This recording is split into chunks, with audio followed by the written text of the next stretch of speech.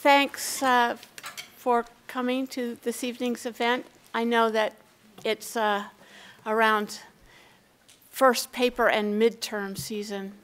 So for those of you who have sacrificed your A+ in order to come to tonight's event, thank you. You get an A+ from me. Before we start, many of you who have been coming to the events know the general routine, which is to say that there's the poetry reading and then a Q&A afterwards with the visiting poet, and then a raffle.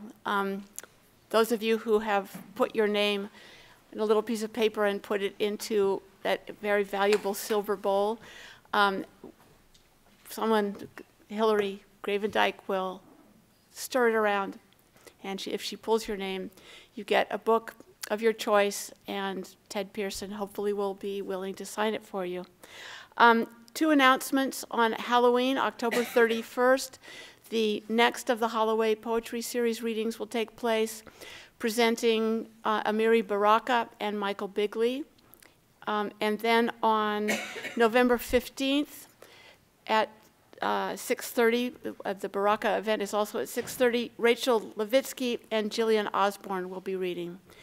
Tonight's event will begin with a reading by Sookyoung Lee, and Sue will be introduced by Dan Blanton, who's on the faculty here, professor here. And then Charles Legere will introduce our guest from, not from UC, Ted Pearson. And then after that, I'll come back up here to facilitate any Q&A that might be desirable. So let's begin. Dan?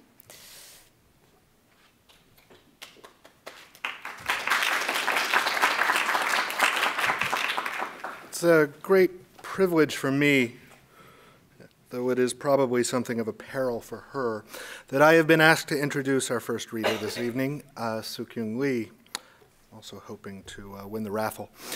Sue is a graduate student here in English at Berkeley, cradle of poets, of course, as we're regularly reminded in the Holloway readings.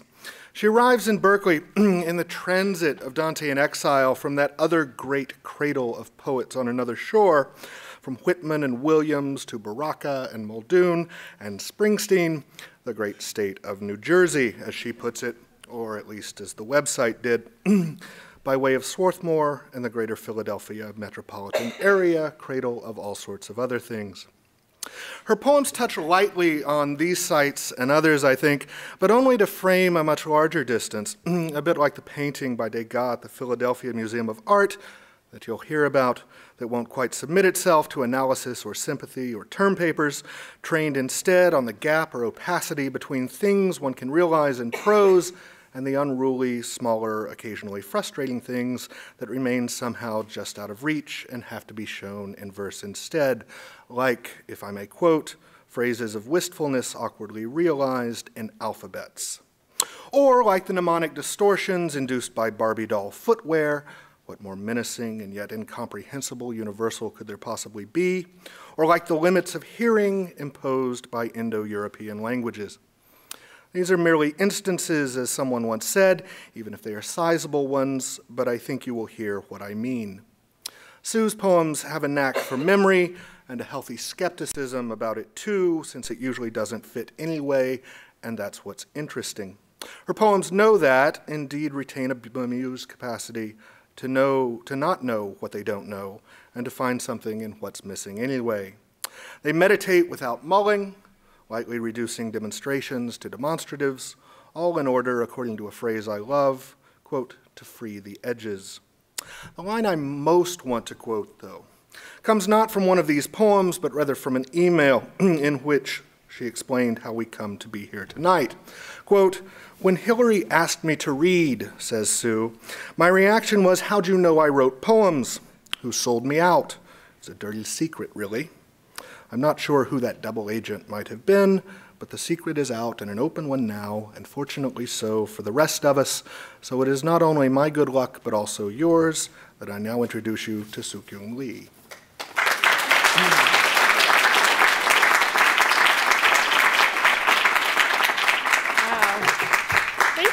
That was great. Not sure if I can match that. Okay. The bath. On afternoons sluggish as this, eyes disheveled, shoulders wound tight, the thought of public baths lingers all day. At 2:30 p.m., the only visitors were unaccountable women, too old not to have children to take care of, too young to be massaging their legs at this hour. Their gowns stuck to their wet, sweaty backs, their white, stocky calves peeping under their gowns. They are breathing heavily, wiping in unison the sweat bead over their lips, grunting the way only childhood women can, deep and airy. The fire is on. We all climb into the clay kiln. The kiln, as big as what a hut might feel like, is dark and unbearable with hot, dry heat, emanating from some unknown underground source. Huddled around the center, there's something fundamental in this unspoken intimacy with a handful of strangers, all butt naked except for the arms crossed over the legs. With the brash candor that comes with being middle-aged, with having large brown nipples, a woman exclaims, "Look how taut her skin is," and all stare at my taut, naked flesh. "Ah, young is good, huh?" I smile, slightly nodding to think their comments. True, my young, taut, naked flesh does contrast with their flimsy, venous skin. Unable to bear the heat or the probing, I pull open that small Alice in Wonderland door, enter into light. In the fluorescent room, women are playing cards, betting petty money, eating noodles while watching daytime soap on TV, getting a facial, a body massage, a body scrape, waxing, threading, manicure, pedicure, this habitual obsession with the body. The kiln seems to be empty now, except a woman in the corner. No sound save that small pantings and the sighs every 10 seconds or so. Then suddenly, "You gotta open your legs to let the steam into your womanhood." I stare at her, early 50s, maybe even mid-50s.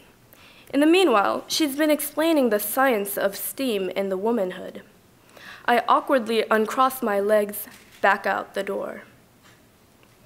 Confucius, a fool, and a political fool at that, set up cumbersome relationship codes between elderly and youth, partners, friends, ad infinitum. Even after centuries of that clothing, naked bodies remain defenseless, wanting to be scraped, exfoliated, peeled, stripped of yet more layers. Stretched between his words and our naked desires, my body, unable to metabolize so many vis-a-vis, flushes out all the contradictions as sweat that drips to the floor and commingles with others' sweat. Arguing over those wet burlap sheets, gluttonously detoxifying the body, then filling it with oily noodles. We are at home, these naked bodies strewn across the public lounge, and I'm laid bared next to another soul. We exchange neither words nor glances. This is a strange time of estrangement, spent sniffing others' odor. I once wrote a paper on Degas' painting in the PMA, After the Bath.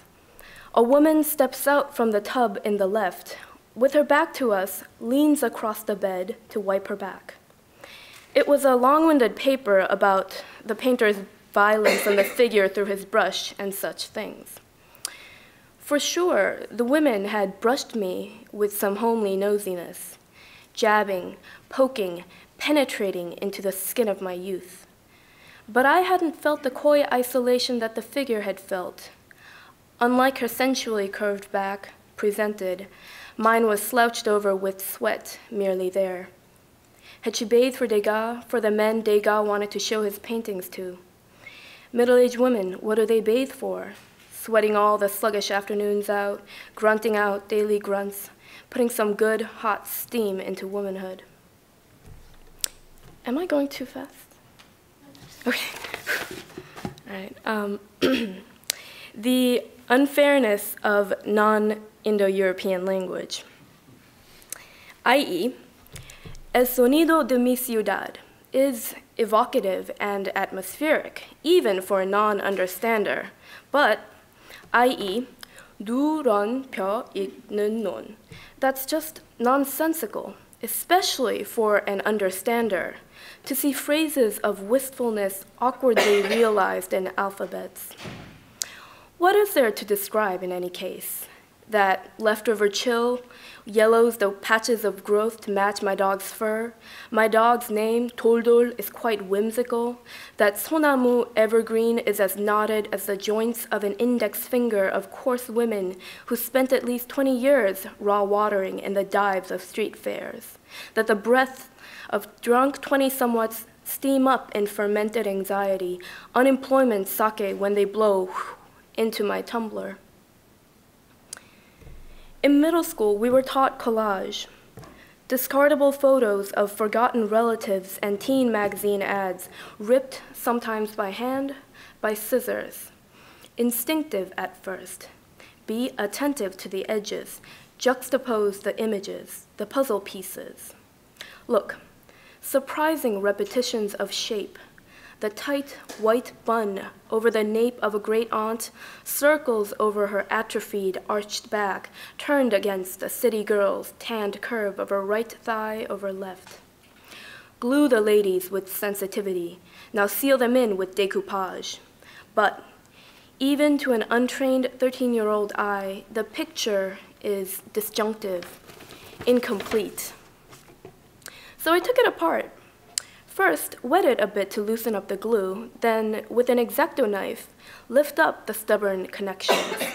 Be decisive with the blade. Don't hurt the original image, but make courageous cuts to free the edges.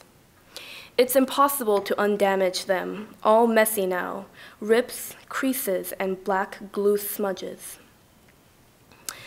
Some make unwasted collage, knowing exactly which image to choose, how to cut without phrase, or how to align so the untrained eye will marvel at the real-seeming scale. Coherent color. In short, images appealing for others, not a bunch of dried hags poxed by Elmer's glue scabs. Rather, images of lost countries, fatherlands, their sense of sea, sewage, roasted grains, or taste of tears of war that breaks all apart, sounds of street vendors, illegal red tapes chasing down the block, particularities of folk chants, or mothers doing this or that, their two-dimensional pains in their hands. Regluing is as shameful a business as gluing, separating the unglued images, forcing them to return to their original ads and pictures, to blot out the glue stains, not even a mishap collage, not even overlooking the blatant rips and creases.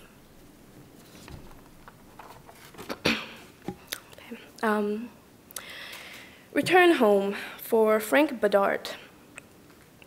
The legionnaire returns home after his proud serve, with his whiskers groomed to impeccable precision, pointing like a boat. As he smokes, he puckers crooked on one side as if smiling, and his ship topples ever so slightly with the upwind. His whiskers, groomed to impeccable precision, point there to the boats. He inherited nothing from his father save that crooked smile like pucker. His own ship, unsurmised by the sea's upwind, now topples with the end of war, for he's forced to return to his father's passive boat in the dock. He inherited nothing from him, really, just that crooked smile like pucker. Not the chipped front tooth, not the misbuttoned vest, not the stale tobacco smell. As he's forced to return to the godforsaken boat appointed in the dock, he curses the old man standing by the dock with his crooked, chipped smile, full of chipped front tooth. But not the misbuttoned vest, not the aged, passive smell, but the exact angle of the crookedness, its inheritance, he despises. He curses the old man standing by the dock with his chipped smile aboat. That is a smile in this case, a despised, unwittingly welcoming smile. But how he despises that exact crooked angle, its unwelcome welcomings, its inheritance. As he exhales his smoke toward the old misbuttoned man, he puckers his crooked smile. That is a bitter pucker in this case, an ambiguous, unwittingly misunderstood pucker. The legionnaire returns home after his proud serve without his crooked smile.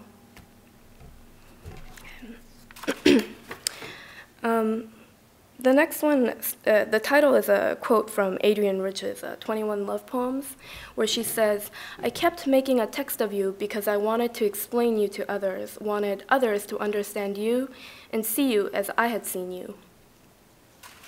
Okay. 1. The first time you saw a sea anemone swaying in shallow sea. 2. The moment I touched the center of its supple spikes, it flinched, shriveling ploop in less than a second. You squealed, "It's like your asshole." 3. Guanabanas were in season then, lining countless blocks with supple green spikes.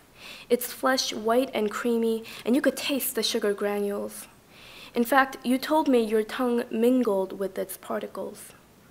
4. You'd spit out guanabana seeds as you walked, leaving a trail that would lead us out to Mecca. 5.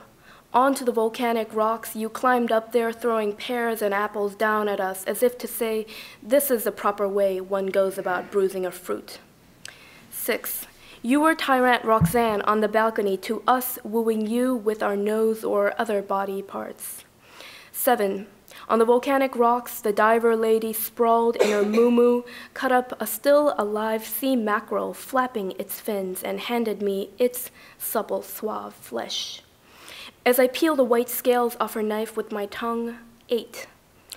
We eat hokoli, she heckled us and har laughed her way into overcharging us. 9. Everything.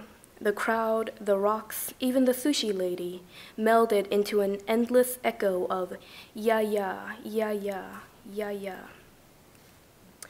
10. There were clefts being made all over, in the fruits, in the sea, in her face. 11. Your face was dwarfed by the giant vintage sunglasses we found in the rock cleft. 12. Under it, your June nose sat small and buttoned the way we all did under one of countless umbrellas in Kimyong, while you alone were buried under its black sand granules. 13. Soon you had to scurry out of your black sand tomb to put my shorts on because there were spiked-hair surfers riding the water. 14. While the white bikini, gold-skinned city girls of sudden swanker tried to throw revolution at us. 15. We laughed at their future with Kim Young's blistering sun. We had the know-how to shelter our creamy supple flesh under a box t-shirt. 16. But trailing behind them into their Mecca hotel buffet. 17. We knew you didn't want to feel like a local seed. You had your bikini under my shorts and tee and wanted to take them off bad. 18. But I felt in place this June. Guanabanas, umbrellas, muumuu. And still, I wanted to take him off you bad. 19. Let's to the river instead. We'll be ditching the mollusks, and the eels won't be as welcoming, though. 20. No more overcharging. We'll slit our own share of whitewater fish till the river runs dry. 21. But instead, there we were, paddling in shallow sea amidst countless diaphanous sphincters floating in shallow sea. And the last one is a little excerpt from a longer section. Okay. In May, yellow forsythias lined the walls all around our school, back when it was called the People's School, not elementary. Gaunt cosmos men loomed about us around the time gaunt five-petaled cosmos fluttered in every concrete crack, blowing crumbled leaves at us. My brother, all I do these days is miss people, though not particularly anyone. At night, gazing at my body, my pores, my holes, missing those in them. I'm looking at my own flesh, longing for it. Right after August, we caught endless dragonflies between our fingers until shadows fell across our apartment. Ones in the bottom of the net crushed by the weight of others, making me an accomplice to your insecticide. Coyly cornered under the elaborate pillow fort you'd built, I'd wait. You always played the part of an old dying soldier. You returned bleeding, I bound your wounds, then saw you off again. I always played the part of the waiter, waiting for my blood flesh to return to our fort, dark and cushioned. Because just sitting, we were complicit. Thank you.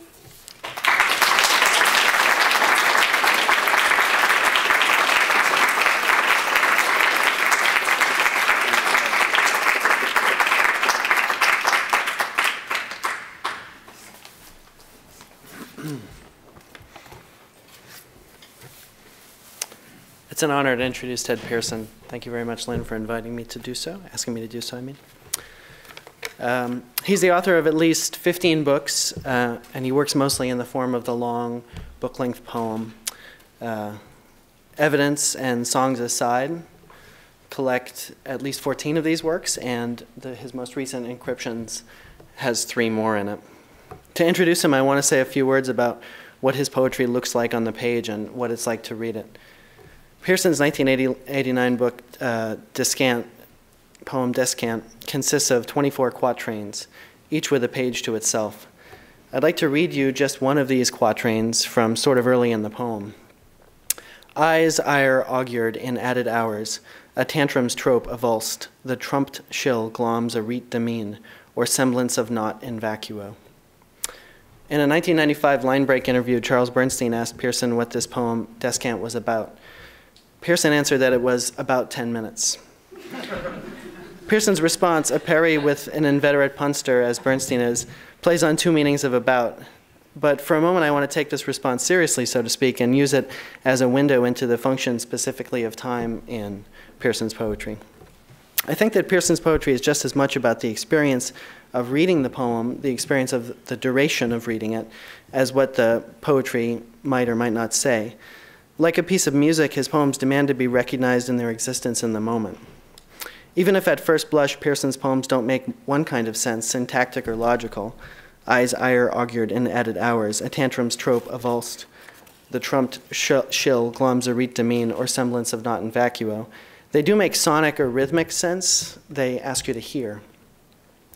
But that's not to say that a word in Pearson's poetry is just a sound, as if there could be such a thing, like the much dreamed of cipher. When I read Ted Pearson's poetry, I become conscious of the way that I, at the moment of reading, collate sound and significance or sense. Plus, and this is something you can't sense at what we call a reading, ironically, I don't just hear Ted Pearson's poems, I see them, or I see what is not them. The quatrains in Descant, for example, are surrounded by and sometimes broken up by a quantity of emptiness. Each one is on a page. The space on the page helps us notice the weight of the individual word, its seriousness. Like George Oppen, Ted Pearson is a patient poet. He weighs his words very carefully. So even though Descant is, as Ted Pearson says, about 10 minutes, it's also a record or trace of the care that went into the writing of it. Descant makes these different experiences of time, that of the reading and of the writing of the poem, simultaneous. Thus, Ted Pearson is a disciplined dis- and reassembler of language and time. When we read these pieces, broken apart and strung back together, we read causality into succession. The poem is the moment and innumerable others. So then, to justifiably linger on one of the lines from Descant that I read, the semblance of naught in vacuo, or the making of something out of nothing, is, I think, another way of saying what his poetry is like. Ted Pearson's semblance of naught is a lot. The seeming of nothing is an abundance. So please join me in welcoming Ted Pearson.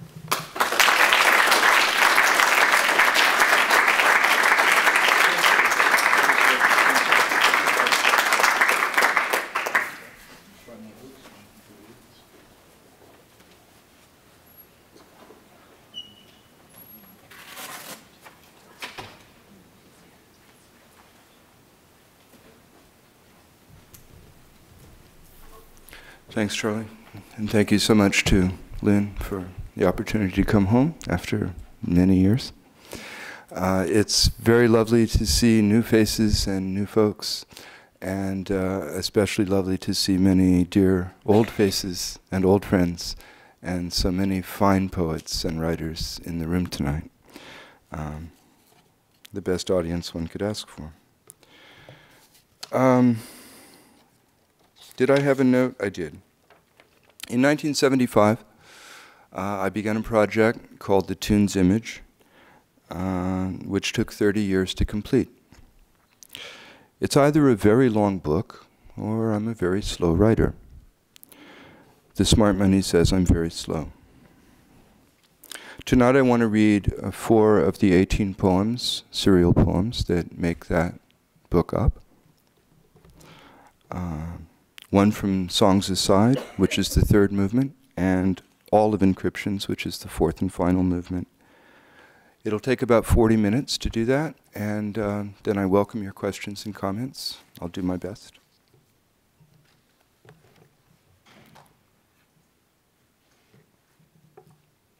Sound check, we're good? Everybody comfortably hearing? Yes, thank you.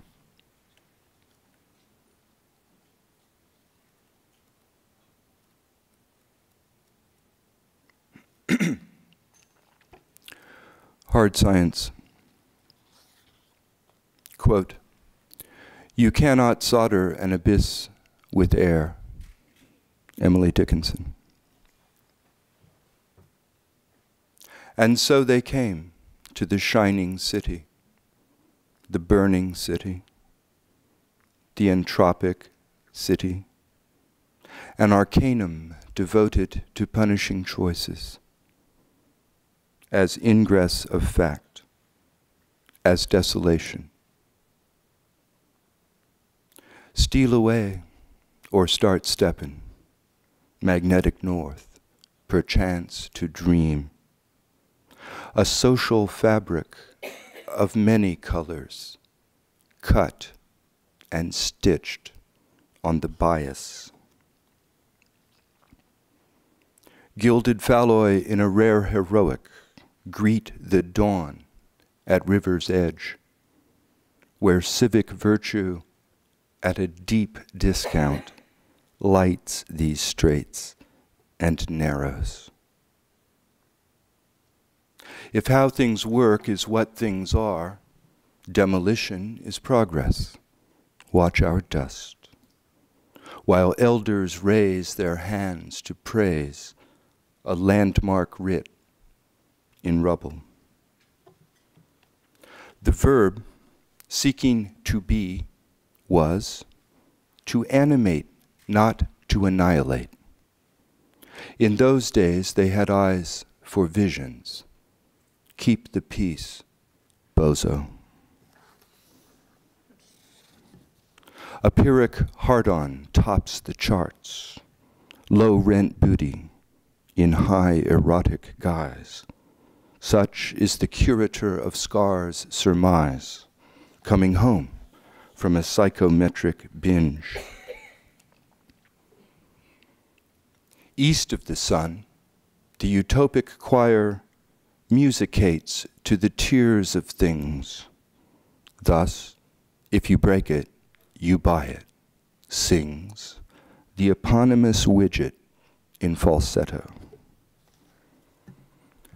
The climate they fled was never the weather, but the very streets they walked on, who cut their losses, burned their crosses, and beat their boards into timeshares.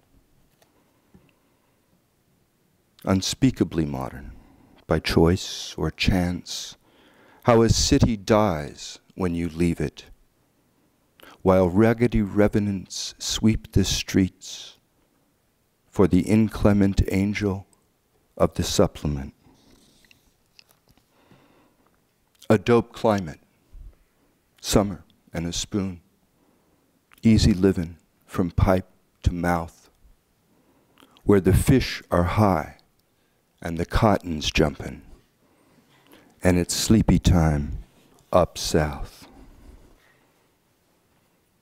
Designer shackles ready to wear, cerements sewn from bloody rags, a Glock's spiel requiescat tolls a populace bagged and tagged. History's fables will not suffice to revive these products of chaos and ice, as if anything native to this place could grow here. Spin that, doctor. Justice gropes a hung jury. The fixed idea dozes. The defense rests. Incremental ironies glaze the galleries. A gag rule chomps at the bit. Bread and slaughter, a plenary indulgence. From venture capital to virtual cash. Snake eyes herald a new regime of passwords and panache. Erect racemes, grainy flow of lichen, ranunculi set in perpetua. The melody mimics the order of bloom, whose quitclaim freeze, das Ding. So the city tires of the poet, his idols of love and death, the bare limbs of trees in winter, the young in early spring. Tangible assets, wow and flutter, legs for days and endless nights, a karmic sutra in erotic sexameter, or hardcore dithyram, early to rise. The mirror decodes a mated pair. Autonomy hums in the tane. A toccata for tongue in a red sector. My one vice, my other. The page demanded a topology of drift. Morphs in section, fleeced verbatim.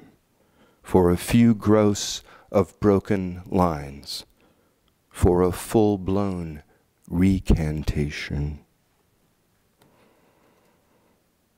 Stones in my pathway, a prosody of place, refractive in season to make this plaint, and raise a mojo hand to paint a griot's gris-gris in grisaille. Memory racks the geosyllabary, limbs inscribed on catastrophic stone. Impaired faculties gloss the ejecta, Vesuvial sunrise, archival ash.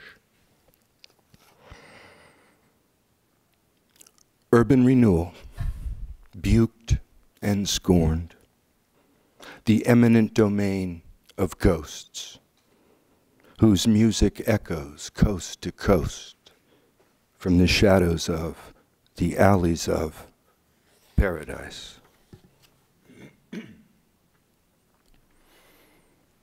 A vacant lot, a piece of string, memento mori, these foolish things. A tree where late the yard bird sings in the aureate aura of orature.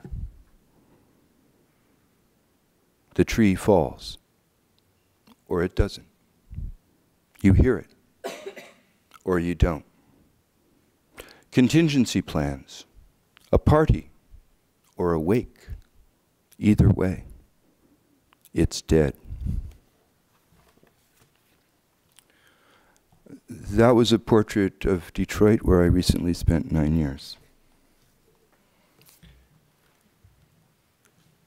The rest of the reading will be devoted to the fourth and final movement of the virtual large book, which is called Encryptions. 3 pieces. The movement itself begins with an epigraph from George Oppen. I think there is no light in the world but the world, and I think there is light.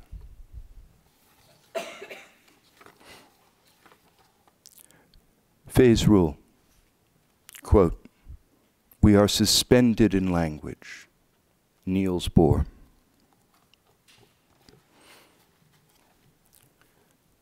Day breaks on the last man standing.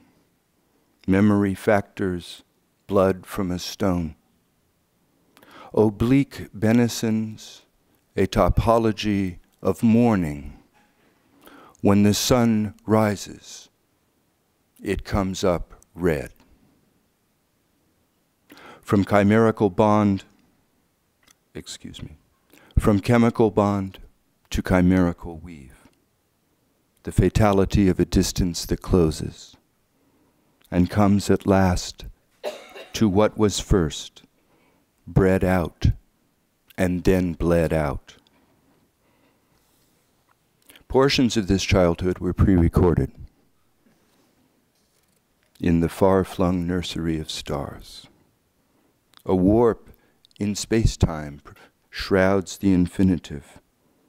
To see that my grave is kept clean. The bent day sings its declination. If you lived here, you'd be dead by now. Lost in the penitential logic of ruins, where the chill is father to the flame.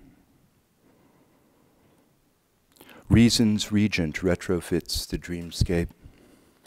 Angelic accents explicate the lack. Ghosted notes requite their begetting. The mask is a series of masks. Dead leaves drift on parochial breezes. Local tongues tell the local time. Destiny's dispatch, duly inscribed in the annals of a blue sky scam. Silence shapes a mordant remix, phantom entries, throated gaps. In time, each name discerns its root in the death of the thing it names. Impossible music, visible scars, in sintered chords from beaten brass, the anarchy of production masks an infinitely small vocabulary. Last words pass from hand to mouth, the mechanics of emphasis, blanc de blanc. Clear eyes hear what's read by ear as toxic zeros in solution. Bel canto nullities, hedged on account. Their indentured outcome to encrypt. One-time ciphers from the axis of digression to the axis of perturbation. Chaos delights in dreams of order. Quandam et futura on Lethe's shore, while structural theorems sent in lieu of girders to rut with giants. The order of battle, in nomine Patrii, parsis et filii, the human remains, displaced personae of poetic extraction, but only the ghost is holy.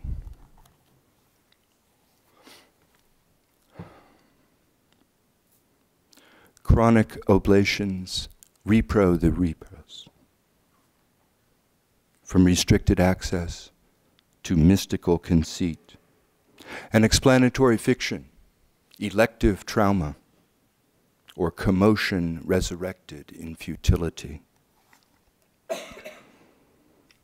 Eros, absconditis, extant glyph in the absence of visible means. An indexical scherzo cribs the manifest, content of his emprise.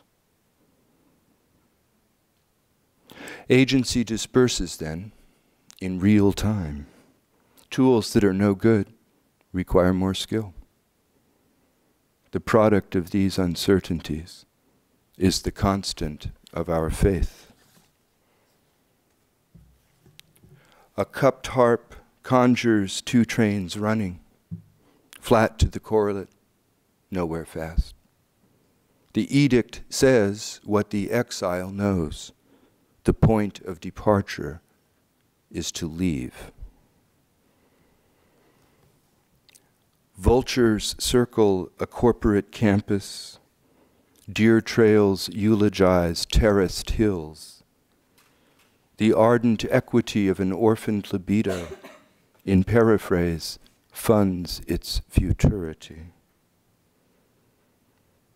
With patient syllables, Our Lady of Sorrows dispels the falsities of each next dawn, not least the happy measure of our days as facts in the fictions we have lived.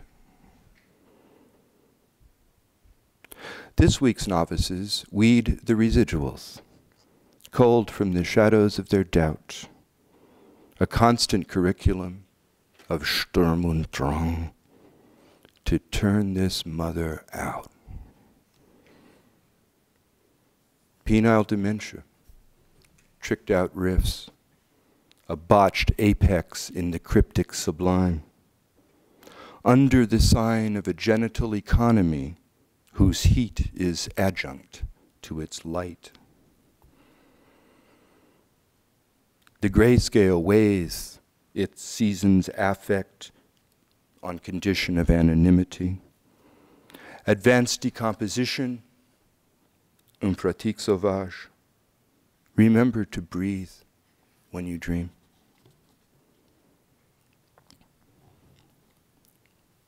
Majuscules pledge their antic allegiance to a bitmap of Trajan's column, while cut stone crumbles to pixel dust. The code sleeps in the sun. Virtual warfare, opposable thumbs, the necropolis or empire in repose, whose acolytes orbit an urban agora in lockstep to limn their theodicy. Flat earth follies in the moral menagerie, where FaceTime chronicles a horse's ass, Roth's mute racket, the anti-lyric, the horizon placed in evidence.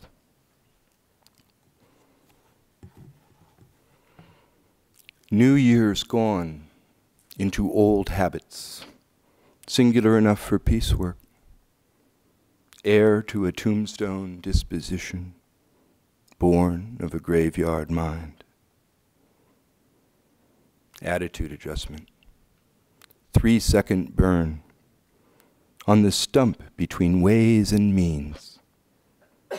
What one word won't, what any will do. Correct me if I'm not wrong. Shadows bruise a virgin palate. 2 tears set the margins of this grief. The subject stalked by a predicate felon to the ragged edge of the page.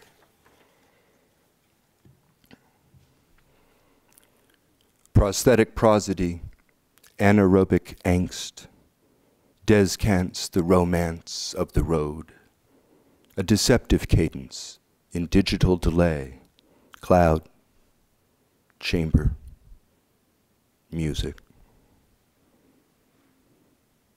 Gender adorns a red dilemma in the polynomial perverse, from stepwise melody to cemetery plot, recumbent roses, rampant thorns. A rogue wave mounts a demi-quaver for a money shot by proxy, while anachronous others chart the depths of ancestral ruts to drown in. Eyes surmise what's bared in the scan. Paratactic rebates, pyrotechnic hooks, mind-forged manacles of simulacra to gird the republic of the dead. Hell is for seekers of the haven sought by the fires of the city of the poem called Thought, gleaned in the glow of game scintilla, gone to glad extinction. The world as will, a double negative, bears its device in the court of miracles. This is the interval where nothing precedes, the nothing that surely follows.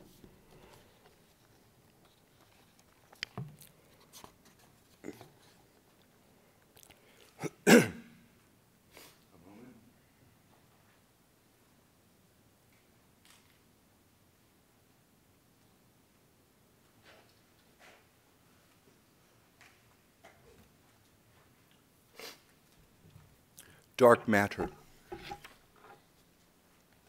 Quote, less language than music, less syntax than songs of words. Hélène Cizou.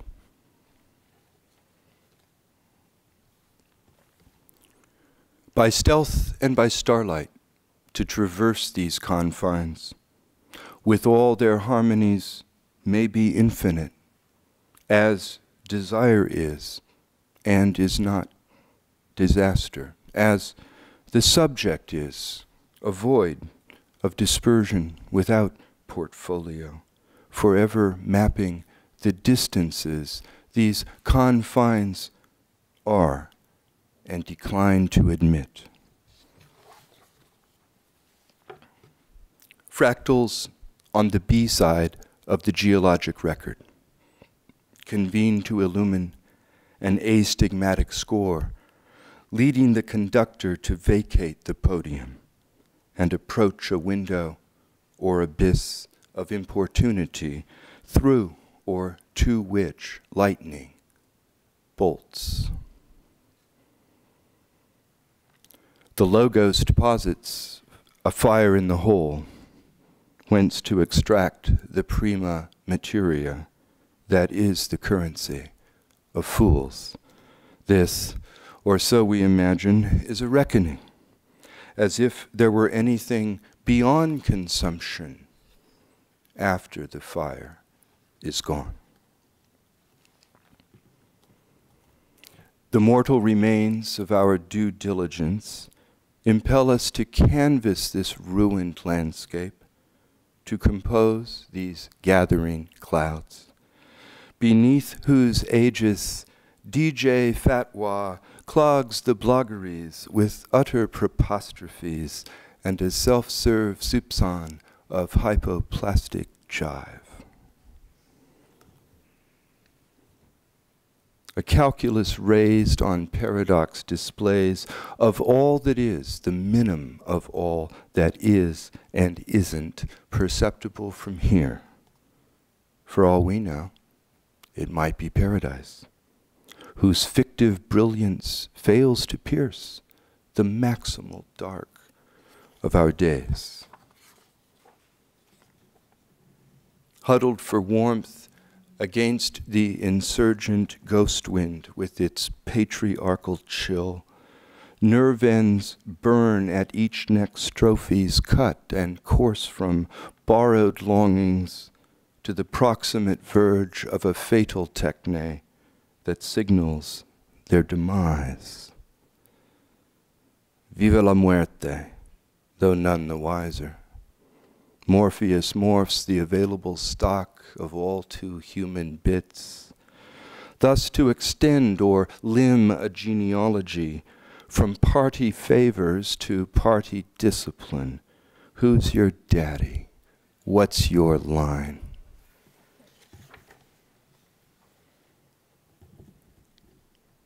Invention falters in a glut of dittos. Gravity gathers extruded days, and the implicate order of prevailing winds determines the praxis of hand and eye, there to display and sum our misprisions, for which no assembly is required. Sifting the middens by epical inches for the prodigal spirit of sublimity. To every demand its hecatomb, to every lack its desire, where the least we can do or sacrifice to is too much and never enough. Labor labors to escape its end and means to annotate every star that underwrites its fate. It is at best a wintry mix of chores and chattel whose bitter repertoire spurs the warlords to table futurity, while the crocus publishes its dissent. Of the world and its double, caput in situ, iterable elements tally the years now lost to the memory of moments, as if all that remains of the will to change is a codicil that says, we are dead. The elders recall the historical subject, stuck in traffic on the Via Negativa, and a patrimony lost to a discourse of rights that can only serve to defer the arrival of hope and the trope that it rode in on.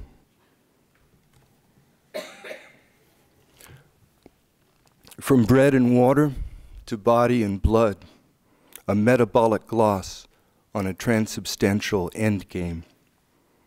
Prayerful regimes of veriform ilk claim each malediction as the registered trademark of a value-added scourge in simulcast.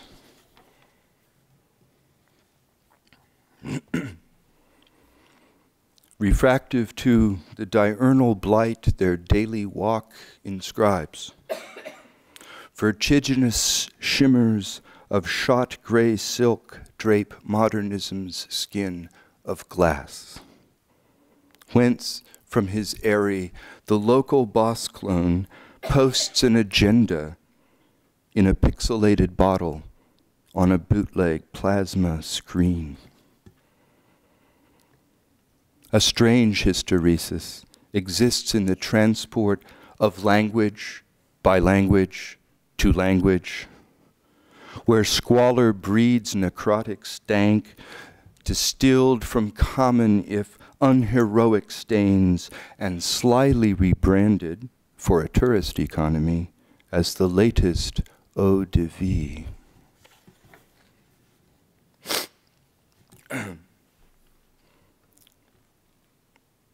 Unable to combat the inertia of language, anxious biophobes search for signs of life amidst the life of signs, e.g. ribbons of exurban asphalt that link faux chateaux and designer trees to define the ambit of a cul-de-sac.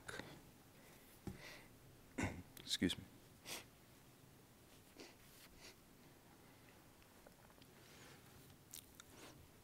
Homo economicus trades on denizens, increasingly inured to the wholesale price of rank immiseration, spanning the antipathies of have and not. The exchange rate apparently favors the sacral smoke that rises from their hovels. A caress brought forward from childhood's ledger soothes raw flesh and buffs what's left of sacrificial stone, there to indict in the brutal light of consensual amnesia what little remains to show or tell, what make-believe believes. If cessation of desire is the end of suffering, it is to that end we suffer.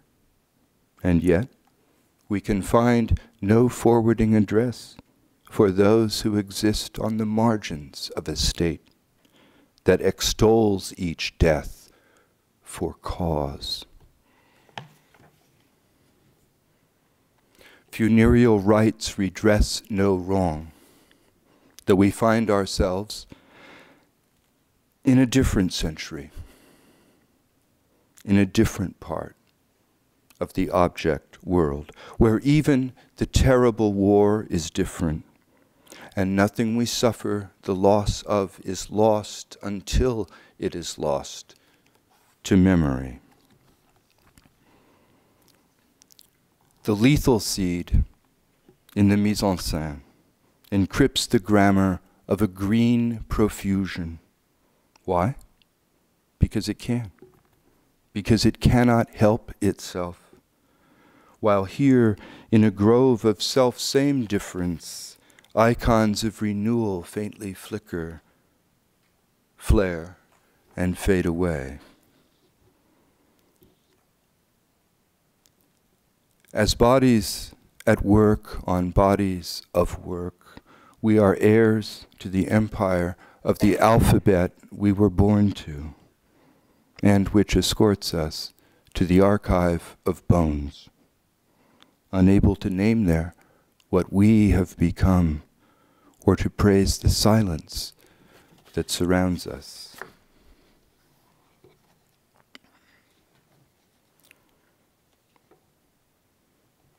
The final, and I'm sure you feel blessedly shortest piece, is called Null Set.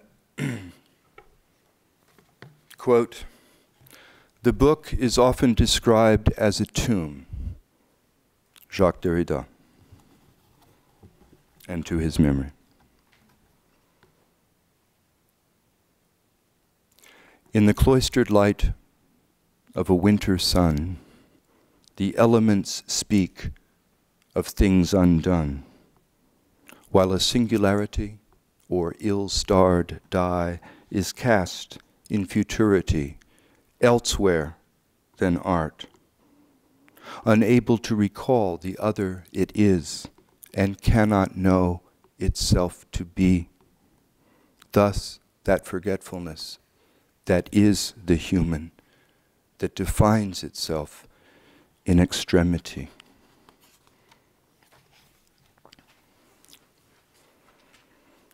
Tired of appearance and disappearance, the caesura marks what might be otherwise, estranging and estranged between tropes whose rumored gaps reveal the pyrrhic muthos of presence by fits and starts, but has no part to call its own in whatever art might claim it. Beyond knowledge and the reach of eyes, the horizon retreats to untold revels, while an aging exile empties his pockets before the walls of the visible city, a bevy of mathemes, attendant shades, and a corpus constructed of glacial derivatives confirm his departure is his bequest.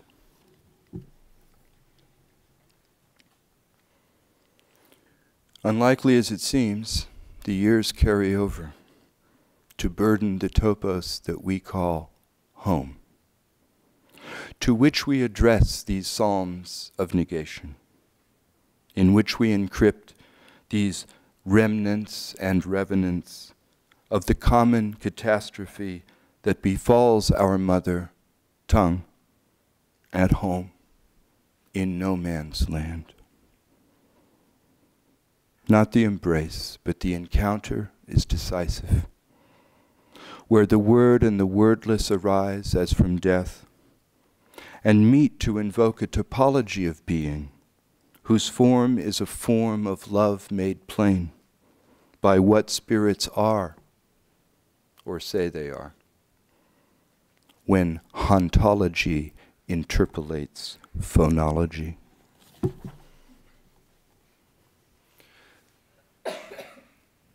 Difficult as ever to speak of paradise, or the errant angel of the supplement. That curve of breast, those canted hips, whose contours in their stark relief delineate our days. Such are the signs of a dispossession we endure as in an anguish of mortality and take as emblems to our wounds. The narrative founders on mythic scarps, Utis, the cognomen of an ontic rift, where uncanny blossoms run a gauntlet of air and open the living past to risk, not least the risk of that disaster wherein the memory of what will have been proscribes any present occurrence to memory. As above, so below. Even in hell, the dead keep busy. Given that thought is no longer thought of death, nor death the death of thought. And we, who else would beggar death, breathe their words as if our own, and lend to them a living tongue to tell and to remind ourselves of what we've left undone. A little madness goes a long way, though every step be a further step into madness. And to know this, whatever it is to know this in advance, in light of which we find what is as it is impedes what might be otherwise, unless we retreat from madness.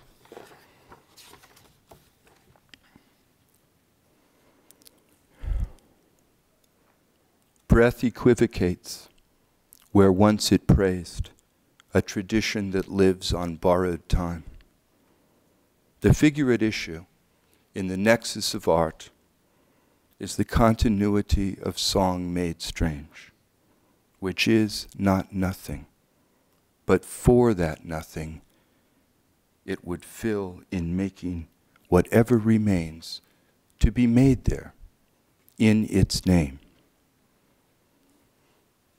The wind in the wires is also song, of which no words survive, as what was written must now be written over and over, in the archive of an image that approaches the threshold where each next word comprises the motley we are, and ever more shall be. Thank you so much.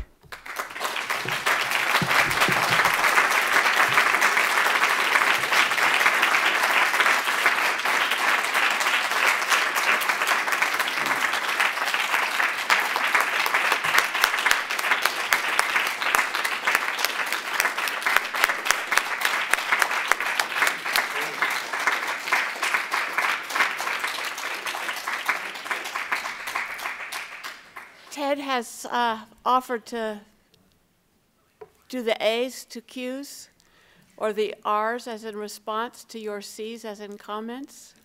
So C and R or Q and A, anybody want to offer a C or a Q?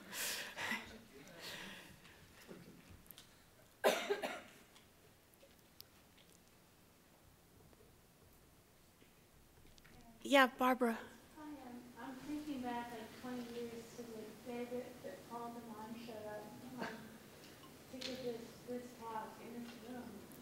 And after it, it was a day when people were really scared to come here because the Q&A was so bad, and so anti-racist so hot.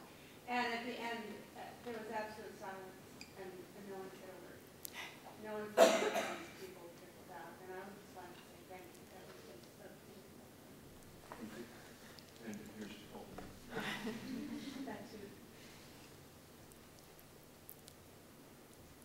Any other? Shy, exhausted, or got papers? Yeah.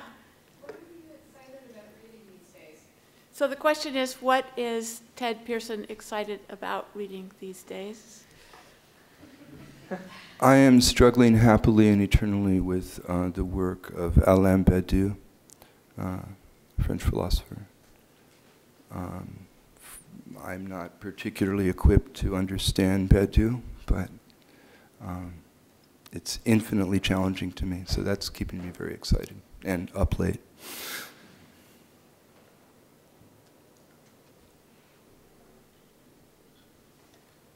Yeah, Brian. I'm a little afraid to ask a question. I'm going to anyway. The work is so careful. I feel like maybe a little obtuse, but I just wanted to ask you.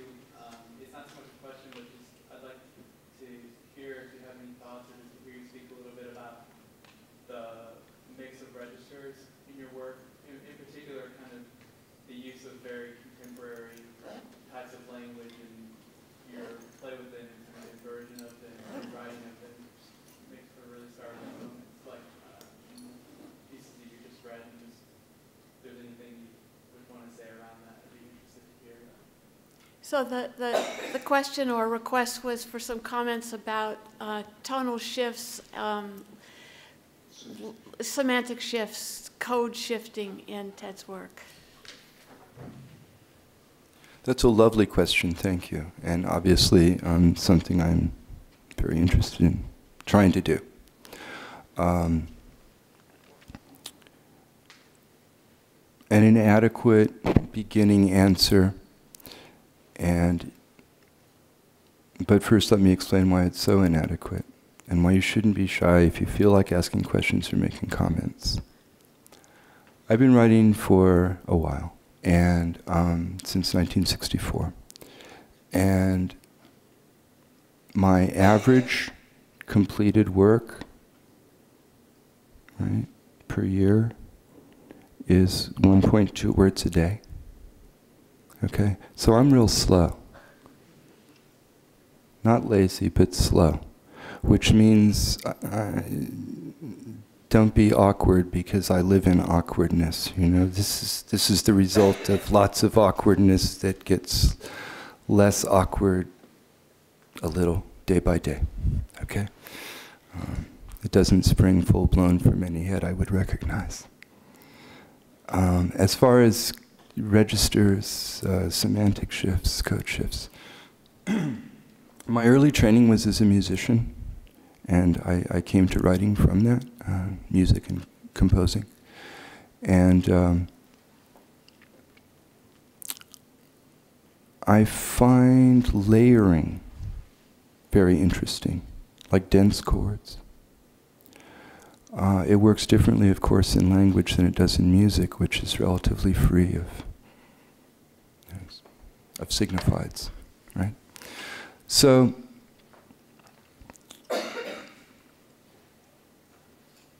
I think there are class components. I think there are social historical components to different registers. And it's partly a way of acknowledging both historical and contemporary different class, regional, ethnic, ideological positions, which often occur in phrases and vocabularies. And I want to invite them to the table. I want to vex them, you know, sometimes. I want to honor them sometimes, but I certainly want to be in conversation with them. Does that help a little? Great question. Yeah. What? Did I hear you say that this ends the book? It ends that book. Yeah. The 31-year book. Yeah, it does end that. This book does. It's in 4 movements. The book. And they roughly range from the first movement 75 to 80, the second movement roughly 81 to 91, the third movement 92 to 2002, and Encryptions the last 3 years, 2002 to 2005. And so maybe someday. Now, all of that work in one version or another is happily in print, serially published along the way, but the first 16 years are extensively revised. So hopefully someday, it's actually not huge, but hopefully someday you can see it as the book that I hoped many years ago to live long enough to finish, you know. So, yeah.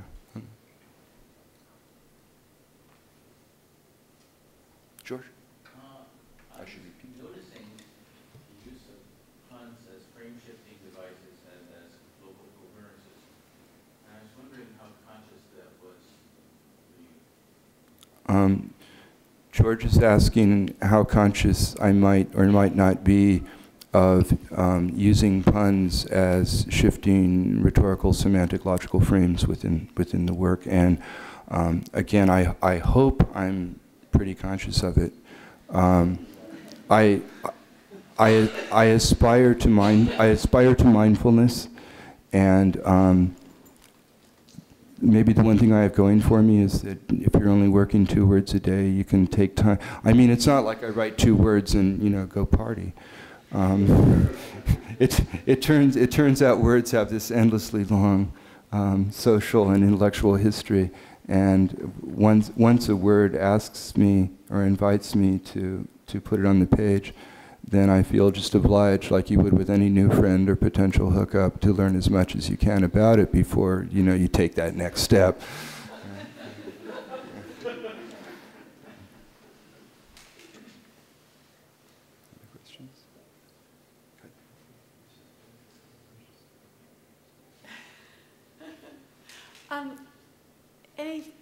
Maybe one last comment or question, or we can do the raffle and then hang out here a little bit, look at Ted's books. I know that the ASUC bookstore, which has been incredibly kind about providing books by our visiting poets, is always grateful for sales. So, as are independent small press publishers. Okay? If you like work that you hear, mine or whoever, most of it's going to be coming from love projects, okay, independent publishers, so you're actually supporting them. If it was my money, I'd just give you the books. All right, let's say thank you to Sue and to Ted. Thanks to all of you for coming tonight.